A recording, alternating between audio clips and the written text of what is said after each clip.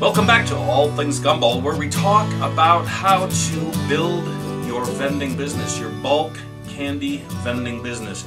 The reason I say bulk, the reason I call it bulk, is because you buy your candy in bulk. You buy your candy in large bags, and the best place to get your candy, in my opinion, is Sam's Club. They do a very good job. They also have an internet site you can go to, and you can order online. You can have them ship it right to your house.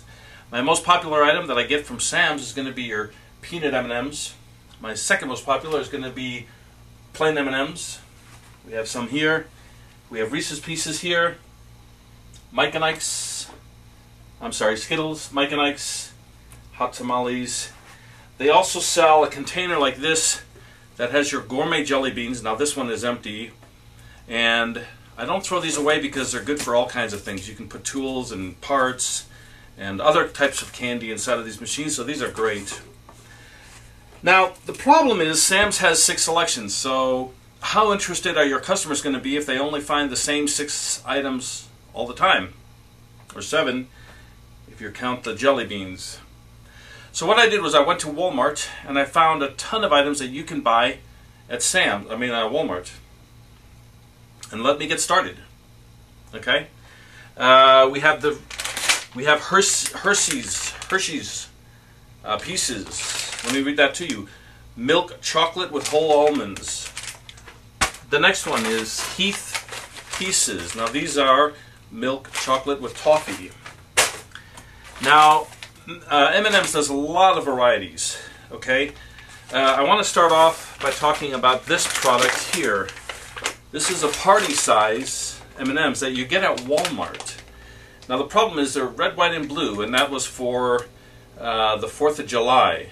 The problem is when you put these in your machine, if the machine doesn't consume all of the candy, let's say in 30 days, the colors signify when it was placed in there. People know this is a 4th of July product. If it's in there for a couple more months, they'll know it's stale, so they won't buy it. So you want to stick with your traditional colors.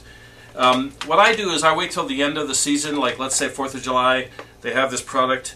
At the end of the 4th of July, let's say a week or two after, this will be on sale for a couple of dollars. Go ahead and buy yourself a few bags, and what you can do is you can sort through the other colors. This is red, white, and blue. I don't know if you know this, but M&M's makes red and blue colored M&M's, so all you have to do is do something with the white. You can put those aside and enjoy those yourself, give them to your kids, your grandkids, or whatever, okay? Now let's talk about some of the M&M products. This one is a dark chocolate M&M, okay? This one is your milk chocolate M&M. Now, the thing I like about this one is very, very small pieces.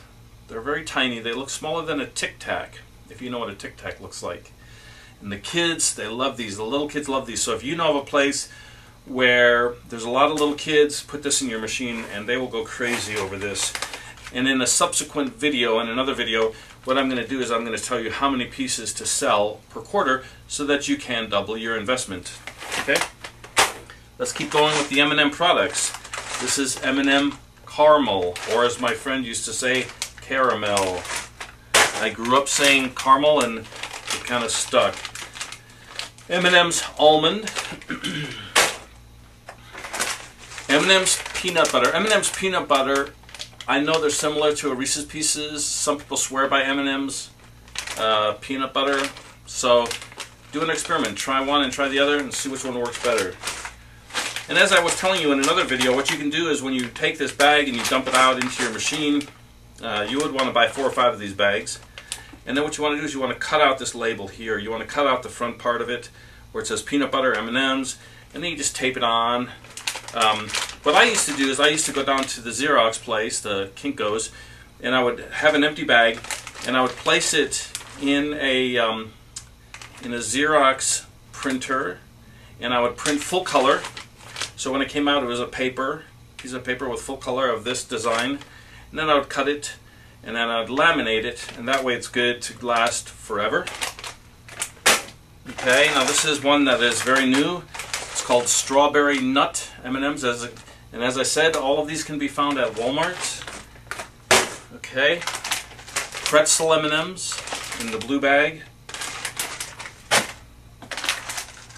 This is going to be your dark chocolate peanut M&Ms, and there is a dark chocolate plain M&Ms. Okay.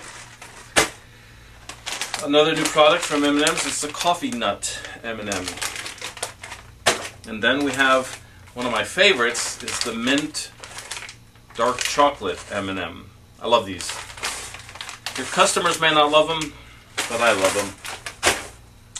Now let's talk about gumballs. These are mini gumballs. You can get these at Walmart. And I have counted them. There's about 800 in a bag. The bag will cost you $8. And that's with taxes. So basically one bubblegum is a penny. And if you give away 5 bubblegum pieces for 1 quarter, your profit is 20 cents on every quarter. So this is a great item to have in all your vending machines. Okay, we have Chewy Sprees. The thing about candies that you put in your machine, they have to be able to slide. Imagine you're at the park and you slide the candy down the machine or down a slide. It's got to slide. I saw somebody put gummy bears in one of their machines and they just stuck. They wouldn't fall. Gravity couldn't pull them down. Chewy Sprees has a tough outside coating, a very hard outside coating, which allows it to slide even though it says it's chewy. So before you put them in your machine, try them out. Have a few pieces and taste them. Okay, talking about jelly beans at Walmart, they have Gimbals jelly beans. And this says it's made with real fruit. There's 41 flavors. Okay, the next one is the Gimbals product again. And this one is the sour fruit mix. Okay. We're going to do the Skittles probably last. Now these are Airhead Bites. Pretty popular with my daughters when they were little. These are Sweet Tarts Chewy, Mini Chewy. Sweet Tarts, some Sweet Tarts have a powder coating. Let me show you an item that has a powdery coating because you don't want to use those. Bottle caps have a powdery coating, so you don't want to use those because it creates a powdery surface all on the inside of your machine. Okay? And I believe the Sweet Tarts might, these Sweet Tarts might do the same thing. Both these boxes are $1 a piece at Walmart. This one might, I'd have to open this up and check it. I haven't opened this product up yet. If it's got a powdery surface on the texture or on the outside, I would stay away from that. The Sweet Tarts Mini Chewy, they have a hard surface. I know that for a fact. Okay, so what we're going to do is we're going to talk about these boxes here. All the boxes are made for taking into the theater. You can slip them in your jacket or purse. And they all cost $1. So if you want to skip the high prices at the movie theater, go to Walmart and you can get a box of Runts. Runts are real good. Runts are good if you have a machine in a warehouse because they're very hard. They will not get damaged from the heat. The only thing that happens is they lose their color in the sunlight, as a lot of candies do. And as I said, all these little boxes are $1. And in another video I'm going to show you how many pieces per quarter so that you can double your investment. Excuse me. Okay, so now here we have the cherry gobstoppers. These are little, what do you call them? Jawbreakers. People love jawbreakers. People love jawbreakers, and it's funny because when you go out and you knock on doors trying to find a location, people will say to you, well, they'll give you a lot of different excuses of why they don't want the machine in the store. One is, we don't have any kids that come here.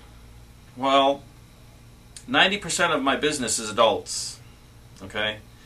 And I would like to sit there and argue with them and say, yeah, 90% of my business comes from adults, but what they're really saying to you is, we don't really want the machine, sorry. A lot of times you walk in and you see, man, a great place would be there for a machine, and there would be a nice place in the store. When you're walking in and trying to find a location, I see a spot right there, I see a spot right there, and you walk over to the register where the salesman is and you ask for a manager, and a manager comes out and you say, hey, how are you doing? Can I put a vending machine in your store? And they say, we don't have room. And honestly, I look around and I think, I see 5 or 6 spots where I could put a vending machine. You do have room.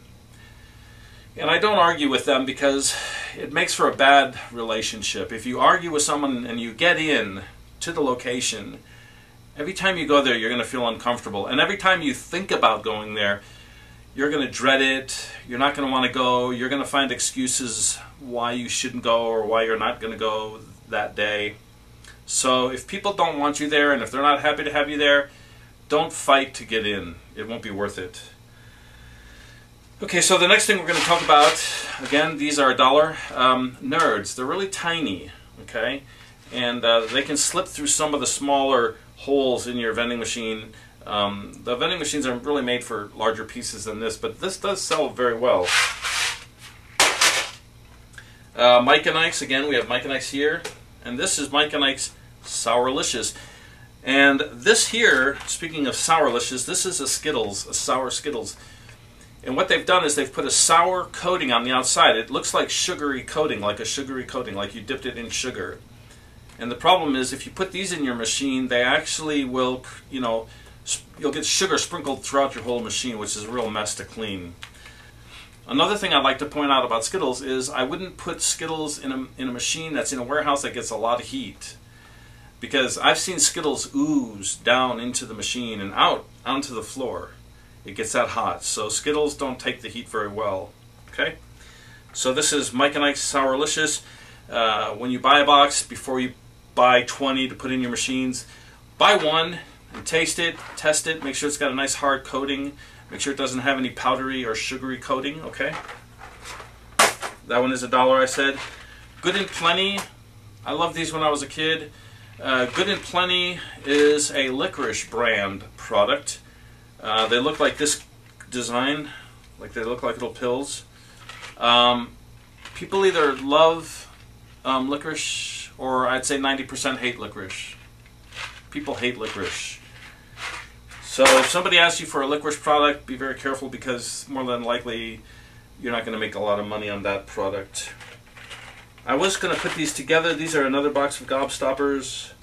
This is Everlasting Gobstoppers. We have the cherry down there. I said cherry. I can't even spell. That's chewy, not cherry. But cherry Gobstoppers would be delicious. Here's another Mike and Ike product, and it's Mega Mix. So let me read the flavors of those Mega Mixes. You got Caribbean Punch, Strawberry Banana. You got Paradise Punch, Grape Soda, that sounds good. Kiwi Orange, Mango Delight, it looks like.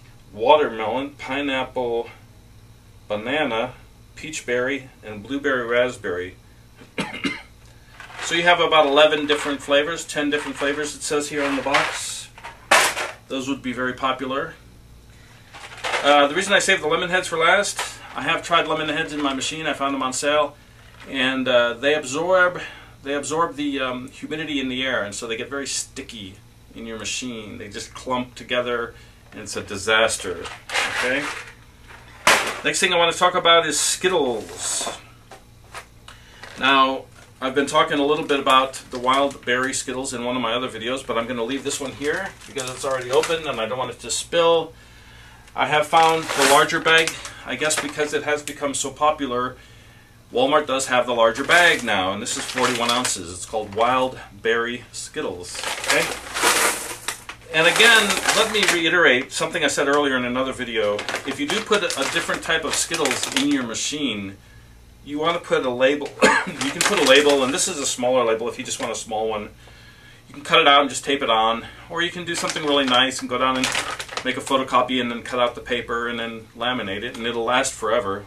But you want to let everyone know this is the Skittles product, and the reason it looks different is because it has a different group of flavors. Because what they're used to is they're used to the green and orange and the red and the yellow and the purple flavor or colors. And when they see these colors, they're like, oh, that looks old, I'm not going to touch it. And then they'll end up not even touching the other choices that you have in your other machines. So let them know, or print up on a little card, you know. Okay. Now we have this little package here. It's called Wild Berry and Tropical Skittles. And this one has 8 flavors. Pineapple Passion Fruit, Banana Berry, Kiwi Lime, Tangelo, strawberry. You know what? I can hardly even read these. The print is so small. Okay. Now this one here, I just wanted to show you this one too. This box came from Sam's, and they come in little bags like this. And the problem is you have to cut open all the bags and dump them out, and that's time consuming. So, and here's and this is the sweet and sour Skittles. As I said earlier, if it's got a sugary coating or a powdery coating, I wouldn't mess with those. And then we have the bright side Skittles. There is one item that I haven't even talked about for your vending machine business, and that would be peanuts, or you can do cashews. Now, what I have found is they attract moths, little tiny. They're called flower moths, and they actually will lay eggs on the peanuts, okay, or the almonds, or the pecans, or the cashews, and then once the egg hatches, it turns into Once the egg hatches, it turns into a little caterpillar. The caterpillar actually looks like a maggot, okay? And the problem with it is people look at the machine and they see these little tiny caterpillars crawling around, and they think the machine is infested with maggots. And no matter what you tell them, you say, no, it's not a maggot, it's a caterpillar, they won't believe you. And I have told people, let me take the machine home, I'll clean the machine, I'll sterilize the machine, and I'll bring it back. And I've had so many people say, nope, do not bring it back. And so because of nuts, because of my nuts, I have lost so many locations. Okay? Now what I've heard is if you do put your nuts in your machine, what you should do is you should freeze your nuts first before you put your nuts in your machine. And then that way you have to freeze your nuts for 24 hours or 25 hours. You freeze your nuts for 24 hours or longer, and then that way if there's anything like any eggs, any moth eggs that are on the nuts, if there's any moth eggs on your nuts, they will die. And then when you put your nuts in the machine, it won't I just can't hold a straight face any longer. So after you freeze your nuts for over 24 hours, then you can put your nuts in the machine, and then more than likely the moths won't grow from your nuts. Okay? Now another thing I want to talk to you about, a little side note, is you can put rice in your machines. You can put dried beans in your machine. I had a vending machine in a location that had Mexicans and Asians. And the Mexican guy said, hey, why don't you put some dried beans, he said beans, why don't you put some beans in the machine for the Mexicans and put some rice in the machine for the Asians? And that was kind of funny. So what I thought I would do is I would get black beans and rice, and I'd cover all my bases. Okay? And then if you really want to, you can stick noodles in the machine if there's any Italians. When my friend and I went down to Kima, it's this place near Houston, they have a place where you can feed the fish, and there's a little gumball machine, and it's got dog food in it, and you put a quarter in, you get a little handful of dog food, and you throw it down to the fish. And these people must have been making a killing, because I know the dog food must have cost $5, and when you put a quarter in, you'd get 3 or 4 pieces. Everyone loved it, everyone was happy. So look for other ways you can find to use your vending machines besides just candy. Okay? I hope you enjoyed this video. I want to say goodnight and thank you for watching. If you like these videos, subscribe. I hope you give it a thumbs up. Give us any questions if you like, and we'll be happy to answer them. Thank you. Have a good night. Have a good morning. Have a good afternoon. We're sorry, the number you have dialed is not in service at this time.